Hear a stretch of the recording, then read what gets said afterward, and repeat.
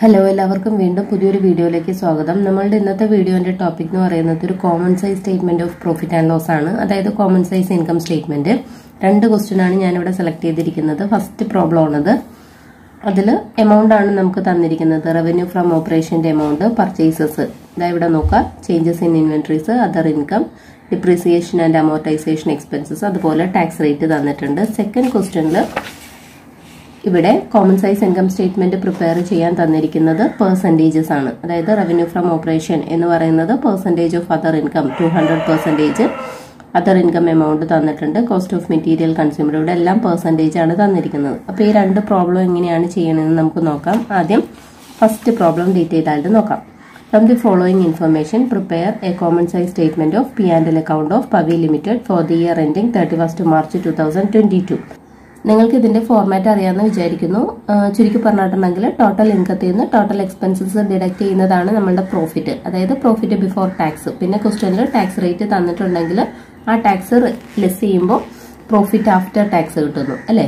ഇവിടെ തന്നിരിക്കുന്ന ഇൻഫർമേഷനിൽ total income എന്ന് പറയുന്നത് എന്തായിരിക്കും? റവന്യൂ ഫ്രം ഓപ്പറേഷൻ, അതായത് നെറ്റ് സെയിൽ, അതർ ഇൻകം, ഈ രണ്ട് ഐറ്റം തമ്മിൽ ആഡ് ചെയ്യുമ്പോഴാണ് നമുക്ക് ടോട്ടൽ ഇൻകം കിട്ടുന്നത്. അതിൽ നിന്ന് ടോട്ടൽ എക്സ്പെൻസ് ലെസ് ചെയ്യണം. എക്സ്പെൻസ് ഏതൊക്കെയാണ്? Purchases, changes in inventories and depreciation and amortisation expense. ആ മൂന്ന് ഐറ്റംസ് ടോട്ടൽ ചെയ്യുമ്പോഴാണ് ടോട്ടൽ എക്സ്പെൻസ് ആകുന്നത്. സിമ്പിൾ അല്ലേ? അപ്പൊ ഞാൻ അതിന്റെ ഫോർമാറ്റ് വരയ്ക്കാം. ഇതാ ഇവിടെ common size statement of P&L account എന്ന് പറഞ്ഞിട്ട് എഴുതിയിട്ടുണ്ട്. പർട്ടിക്കുലർ എമൗണ്ട് ഇവിടെ കാണിച്ചിരിക്കുന്നത് പെർസെന്റേജ് ഓഫ് നെറ്റ് സെയിൽസ് അല്ലെങ്കിൽ percentage of revenue from operation എന്ന് എഴുതാം. എന്നിട്ട് ആദ്യത്തെ ഐറ്റം എന്ന് പറയുന്നത് റവന്യൂ ഫ്രം ഓപ്പറേഷൻ. അപ്പൊ ഇവിടെ നമുക്ക് ക്വസ്റ്റ്യനിൽ തന്നിരിക്കുന്ന റവന്യൂ ഫ്രം ഓപ്പറേഷന്റെ എമൗണ്ട് എത്രയാണോ അത് നേരെ എടുത്ത് എഴുതിയാൽ മതി.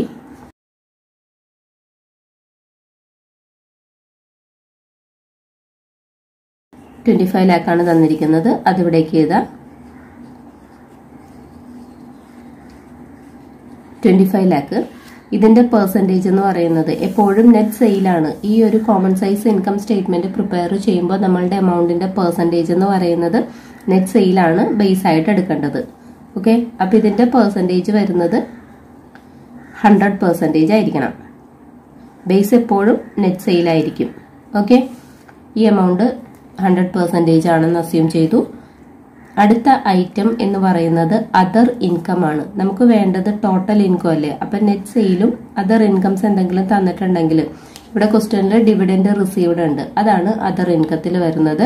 ഡിവിഡൻഡ് റിസീവ്ഡിന്റെ എമൗണ്ട് 50,000 ആണ്. ആ എമൗണ്ടും എഴുതുക.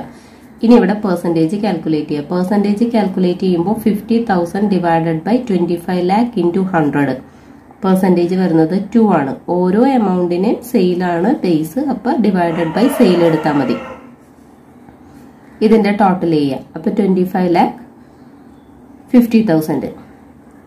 ഇനി ഇവിടത്തെ പെർസെന്റേജ് കാണുമ്പോൾ, അതായത് ഈ ഒരു പെർസെന്റേജ് കാണാനായിട്ട് 25 lakh 50,000 divided by 25 lakh into 100 ചെയ്യാം. അല്ലെങ്കിൽ ഇത് തമ്മിൽ ആഡ് ചെയ്യാം. എപ്പോഴും ഓരോ എമൗണ്ടിന് സെയിൽ കൊണ്ട് ഡിവൈഡ് ചെയ്തിട്ട് പെർസെന്റേജ് കാൽക്കുലേറ്റ് ചെയ്യണതാണ് നല്ലത്. ഇത് ആഡ് ചെയ്താലും കിട്ടും, പക്ഷെ കറക്റ്റ് ഏത് മെത്തേഡാണ്?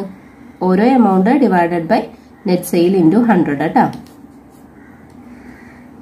ഇനി ഇത് നമ്മളുടെ ടോട്ടൽ ഇൻകം ആണ്. അപ്പോൾ ടോട്ടൽ ഇൻകം എന്ന് അതിന്റെ നേരെ എഴുതാം. ഇനി വേണ്ടത് എക്സ്പെൻസസ് ആണ്. അപ്പൊ അടുത്ത ഹെഡ് എക്സ്പെൻസസ് എന്ന് എഴുതിയിടണം. ഏതൊക്കെയാണ് എക്സ്പെൻസസിലുള്ളത്? എക്സ്പെൻസസിൽ വരുന്ന ഐറ്റംസ് പർച്ചേസസ് ഉണ്ട് 15 lakh, changes in inventories 1 lakh, അതുപോലെ ഡിപ്രീസിയേഷൻ 60,000. അത് മൂന്നും എഴുതാം. പർച്ചേസസ് 15 lakh, അതിന്റെ പെർസെന്റേജ് 60. എങ്ങനെയാ കിട്ടിയത്? 15 lakh divided by 25 lakh into 100.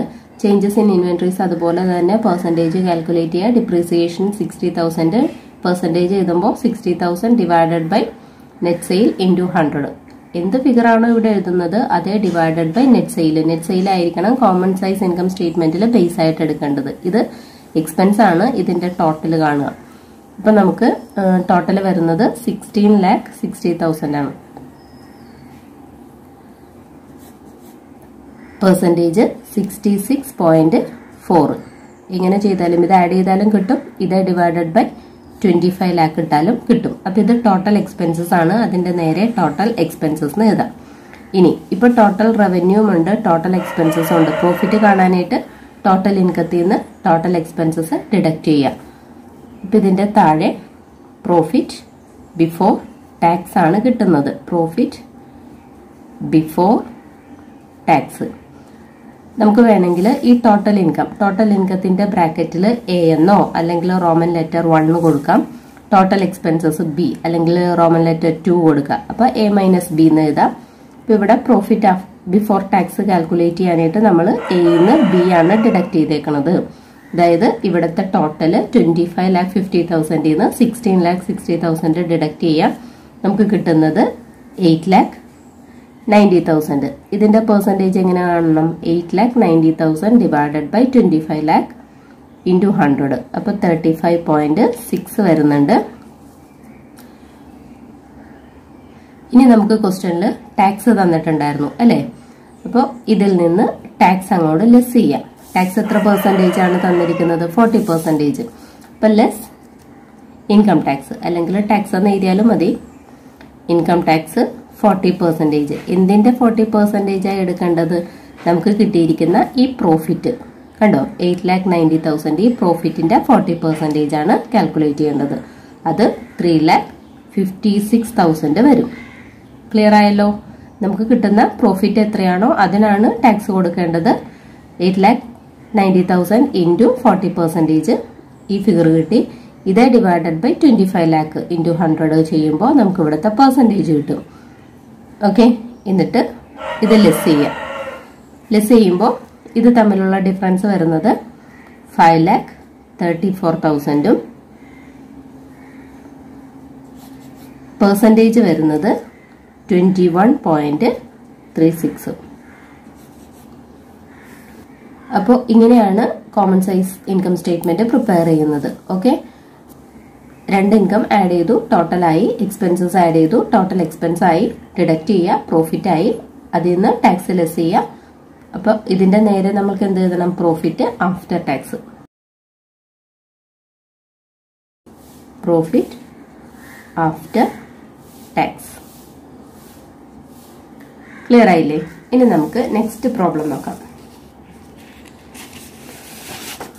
ഈ ഒരു ക്വസ്റ്റ്യനിൽ നമുക്ക് 2 വർഷത്തെ എമൗണ്ട് തന്നിട്ടുണ്ട്. 2023 ആൻഡ് 22 പ്രിപ്പയർ ചെയ്യാൻ പറഞ്ഞിരിക്കുന്നത് common size statement of P ആൻഡിൽ തന്നെയാണ്. അതായത് കോമൺ സൈസ് ഇൻകം സ്റ്റേറ്റ്മെന്റ് ആണ്.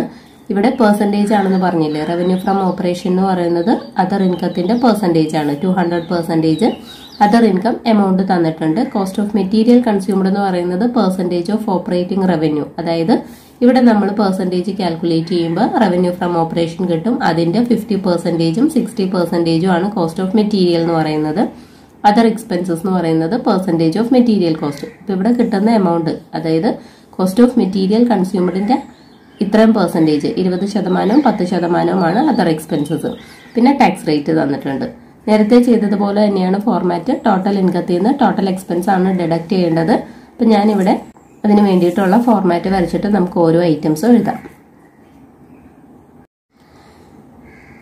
സ്റ്റേറ്റ്മെന്റ് വരച്ചു. കോമൺ സൈസ് സ്റ്റേറ്റ്മെന്റ് എന്നൊക്കെ ഹെഡിങ് എഴുതി. 2 ഇയർ തന്നിട്ടുണ്ട്. അപ്പോൾ നമുക്ക് 4 കോളം വേണം. 2 amount column, 2 percentage column. 2023 and 22 ഇവിടെയും അതുപോലെ തന്നെ percentage of revenue from operation calculate ചെയ്യാനായിട്ട് 2 കോളം. ആദ്യത്തെ ഐറ്റം എന്ന് പറയുന്നത് റവന്യൂ ഫ്രം ഓപ്പറേഷൻ ഇവിടെ എഴുതി.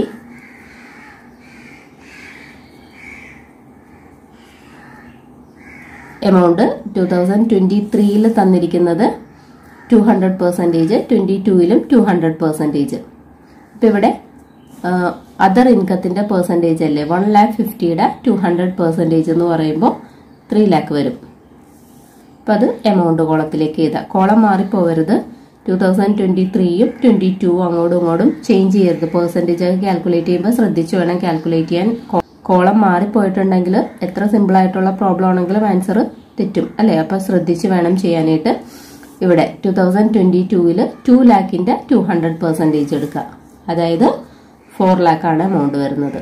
അപ്പൊ ആ 2 എമൗണ്ട് നമ്മൾ എമൗണ്ട് കോളത്തിലേക്ക് എഴുതി. റവന്യൂ ഫ്രം ഓപ്പറേഷൻസ് അല്ലെ? ഇനി ഇതിന്റെ പെർസെന്റേജ് കാൽക്കുലേറ്റ് ചെയ്യണം. പെർസെന്റേജ് എന്ന് പറയുന്നത് നമുക്കറിയാലോ ബേസ് എപ്പോഴും നെറ്റ് സെയിലാണ്, അത് 100% ആയിരിക്കും. ഒന്നും നോക്കണ്ട, ഈ രണ്ട് കോളത്തിലും 100%. നെറ്റ് സെയിലാണ് നമ്മൾ ബേസ് ആയിട്ട് എടുക്കുന്നത്, അപ്പൊ 100 തന്നെ വരും അല്ലേ. ഇനി നമുക്ക് അതർ ഇൻകം തന്നിട്ടുണ്ട്. ക്വസ്റ്റ്യനിൽ അതർ ഇൻകം ഉണ്ട് അല്ലേ. അപ്പൊ ആ അതർ ഇൻകം എഴുതുവാണേ.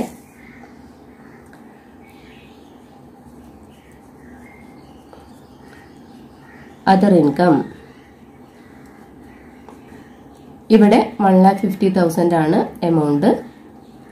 അതുപോലെ ഇവിടെ 2 lakh. ഓക്കെ, ഇനി ഇതിന്റെ പെർസെന്റേജ് കാൽക്കുലേറ്റ് ചെയ്യണം. 1,50,000 ഡിവൈഡഡ് ബൈ 3 lakh ഇൻറ്റു 100. ഇപ്പൊ 2023 പെർസെന്റേജ് കാൽക്കുലേറ്റ് ചെയ്യുന്നത്. അപ്പൊ ആ ഒരു കോളത്തിൽ എമൗണ്ട് ഡിവൈഡ് ചെയ്തു, നമുക്ക് കിട്ടുന്നത് 50% ആണ്. അപ്പൊ അതിന്റെ നേരെ 50 ചെയ്താ ഇവിടെയും 50%.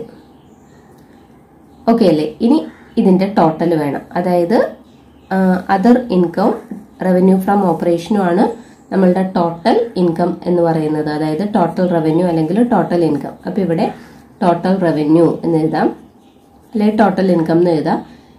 4,50,000 വരും. ഇവിടെ 6 lakh. ഇനി പെർസെന്റേജ് കാൽക്കുലേറ്റ് ചെയ്യണം. അപ്പൊ 4,50,000 ഡിവൈഡഡ് ബൈ 3 lakh ഇൻറ്റു 100 കേട്ടാ, 150. അല്ലെങ്കിൽ ഇത് രണ്ടും ആഡ് ചെയ്യാം. ഓക്കെ അല്ലേ.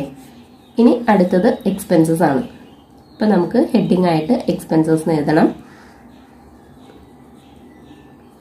എക്സ്പെൻസസിന്റെ താഴെ ഓരോ item cost of material consumed കണ്ടോ. ഇവിടെ 50%, 2022 60%.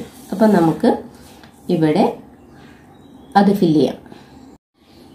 കോസ്റ്റ് ഓഫ് മെറ്റീരിയൽ കൺസ്യൂംഡ് 2023, അതായത് 50% ആണ്. എന്തിന്റെ 50%? ഓപ്പറേറ്റിംഗ് റവന്യൂവിന്റെ 50%. അത് 1,50,000 ആണ് വരുന്നത്. അപ്പൊ ആ 1,50,000 എഴുതി. ഇനി ഇവിടെ 60% ആണ്. 2022 60%. ഇവിടുത്തെ സെയിൽ എന്ന് പറയുന്നത് 4 lakh ആണ്. 4 lakhന്റെ 60%. അത് വരുന്നത് 2,40,000. ക്ലിയർ അല്ലേ. ആ പെർസെന്റേജ് കാൽക്കുലേറ്റ് ചെയ്യുമ്പോൾ മാത്രം ഒന്ന് ശ്രദ്ധിച്ചാൽ മതി. ഇനി ഇവിടുത്തെ പെർസെന്റേജ് വേണം. അതിന് വേണ്ടിയിട്ട് 1,50,000 ഡിവൈഡഡ് ബൈ 3 lakh ഇൻറ്റു 100. അതായത് 50%. ഇവിടുത്തെ ആണെങ്കിലോ, അതായത് 2022 2,40,000 ഡിവൈഡഡ് ബൈ 4 lakh ഇൻറ്റു 100, 60% വരും.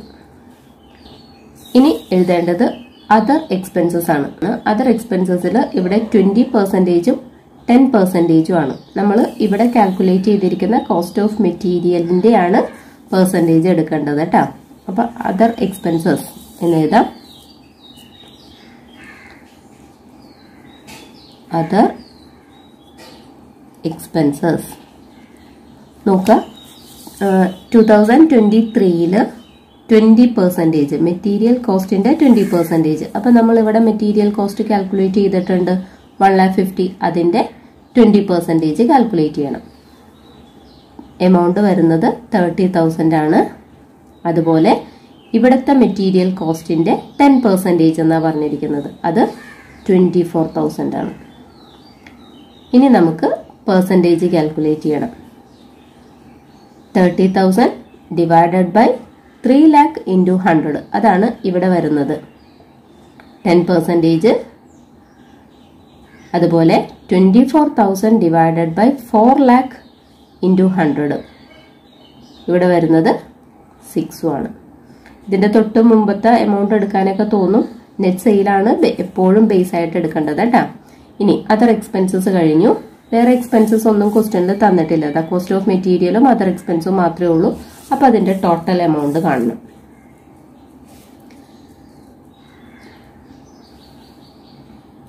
ടോട്ടല് 1,80,000.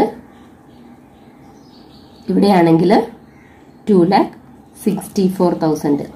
പെർസെന്റേജ് കാണുമ്പോൾ 1,80,000 ഡിവൈഡഡ് ബൈ 3 lakh ഇൻറ്റു 100, 60. ഇവിടെ 66. ക്ലിയർ ആണല്ലോ. അപ്പം നമുക്ക് ടോട്ടൽ എക്സ്പെൻസസ് ആയി. അപ്പം ഇതിൻ്റെ നേരെ ടോട്ടൽ എക്സ്പെൻസസ് എന്ന് എഴുതാം. ഇനി നേരത്തെ പറഞ്ഞതുപോലെ ടോട്ടൽ റവന്യൂ നമുക്ക് 1 എന്ന് മാർക്ക് ചെയ്യാം, ടോട്ടൽ എക്സ്പെൻസസ് 2 എന്ന് മാർക്ക് ചെയ്യാം. എന്നിട്ട് എന്ത് ചെയ്യണം? പ്രോഫിറ്റ് ബിഫോർ ടാക്സ് കാൽക്കുലേറ്റ് ചെയ്യണം. ഇപ്പം ഇവിടെ പ്രോഫിറ്റ് ബിഫോർ ടാക്സ് എന്ന് പറയുന്നത് ടോട്ടൽ ഇൻകത്തിൽ നിന്ന് ടോട്ടൽ എക്സ്പെൻസസ് മൈനസ് ചെയ്യുക. ടോട്ടൽ ഇൻകം 4,50,000, 1,80,000 ഡിഡക്റ്റ് ചെയ്യുക. അപ്പം നമുക്ക് 2,70,000 ആണ് ഇവിടുത്തെ പ്രോഫിറ്റ് ബിഫോർ ടാക്സ്. ഇവിടെയാണെങ്കിലോ 6 lakhൽ നിന്ന് 2,64,000 ഡിഡക്റ്റ് ചെയ്യുക. 3,36,000 വരും. ഇനി പെർസെൻറ്റേജ് എഴുതുമ്പോൾ ഇവിടെ ഡിഡക്റ്റ് ചെയ്ത് നോക്കിയാൽ മതി. 150 നിന്ന് 60 ഡിഡക്റ്റ് ചെയ്യുക, 90. അതുപോലെ ഇവിടുത്തെ പെർസെൻറ്റേജ് 84% ആണ്. 84. ഇനി ടാക്സ് റേറ്റ് നോക്കിയേ. ടാക്സ് റേറ്റ് നമുക്ക് തന്നിരിക്കുന്നത് 2 വർഷവും 30% ആണ്. അപ്പൊ ഇവിടെ എന്ത് ചെയ്യണം? ആഡ് ചെയ്യണോ ലെസ് ചെയ്യണോ? ലെസ് ചെയ്യണം അല്ലേ? Less tax. ടാക്സ് 30% എന്ന് വേണമെങ്കിൽ എഴുതാം. 30% ഏതിൻ്റെയാ 30%? ഈ 2,70,000 അതായത് പ്രോഫിറ്റിന്റെ 30% കാൽക്കുലേറ്റ് ചെയ്യണം. 2,70,000യുടെ 30% 81,000 ആണ്. ഇവിടെ 3,36,000ന്റേത് 1,08,000 വരും. ഓക്കെ, പെർസെൻറ്റേജ് വരുന്നത് 25.20. എങ്ങനെയാണെന്ന് അറിയാലോ? ഓരോ എമൗണ്ടും ഡിവൈഡഡ് ബൈ നമ്മളുടെ നെറ്റ് സെയിൽ ഇൻറ്റു 100 കേട്ടോ. ഇവിടുത്തെ പെർസെൻറ്റേജ് കാണാനായിട്ട് ഇത് ഡിഡക്റ്റ് ചെയ്യാം. ഇതിൻ്റെ എമൗണ്ട് 1,89,000 ലെസ് ചെയ്യുമ്പോൾ കിട്ടുന്നത്. ഇവിടെ ലെസ് ചെയ്യുമ്പോൾ 2,35,200. പെർസെൻറ്റേജ് വരുന്നത് 63. ഇവിടെ 58.80. ഇത്രയേ ഉള്ളൂ. ഇതിനെന്താ പറയാ? പ്രോഫിറ്റ് ആഫ്റ്റർ ടാക്സ് അല്ലേ? അപ്പം ഇതിൻ്റെ നേരെ പ്രോഫിറ്റ് ആഫ്റ്റർ ടാക്സ്. അപ്പം ആദ്യത്തെ നമ്മളുടെ പ്രോബ്ലം ഒരു എമൗണ്ട് കോളം ആയിരുന്നു. 1 വർഷത്തെ ഇൻഫോർമേഷൻ ആണ് തന്നിരുന്നത്. ജസ്റ്റ് അതിൻ്റെ പെർസെൻറ്റേജ് കാൽക്കുലേറ്റ് ചെയ്താൽ മതിയായിരുന്നു. സെക്കൻഡ് പ്രോബ്ലം എന്ന് പറയുന്നത് പെർസെൻറ്റേജ് ആണ് തന്നിരിക്കുന്നത്. ഓരോ എമൗണ്ടും കണ്ടുപിടിച്ചിട്ട് അതിൻ്റെ പെർസെൻറ്റേജ് ആയിരിക്കും അടുത്ത ഐറ്റം എന്ന് പറയുന്നത്. അതിൽ 2 എമൗണ്ടുകളും ഉണ്ടായിരുന്നു. അപ്പം ഇങ്ങനെ തരുന്ന പ്രോബ്ലത്തിൽ പെർസെൻറ്റേജ് കാൽക്കുലേറ്റ് ചെയ്യുമ്പോൾ കൂടുതൽ ശ്രദ്ധിക്കണം. ഓക്കെ, അപ്പോൾ രണ്ടും ക്ലിയർ ആയി എന്ന് വിചാരിക്കുന്നു. നമുക്ക് മറ്റൊരു വീഡിയോയിൽ വീണ്ടും കാണാം. താങ്ക്